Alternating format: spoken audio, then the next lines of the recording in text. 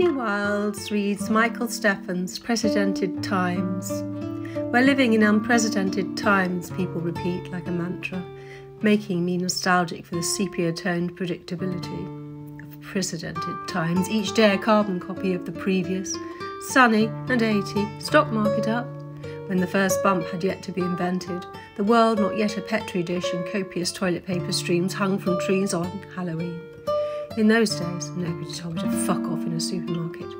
We stood close, even in flu season. What I wouldn't give for another crack at tight waistbands, traffic congestion, cubicle to cubicle congress, walking more than 100 steps in a day, when everyone gets their second dose of doldrums and we all return to movie theatres, everything finally restored to its wondrous tedium. What a thrill it will be to greet each other with bone-crushing handshakes and uncomfortable hugs lasting more than a second. Masks gone, lips parting to expose our dull, yellow teeth, laughing like funhouse clowns. About the writer.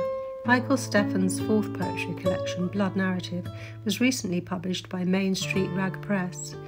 New work has appeared or will appear soon in Panoply, New Mexico Review and the Lowell Review.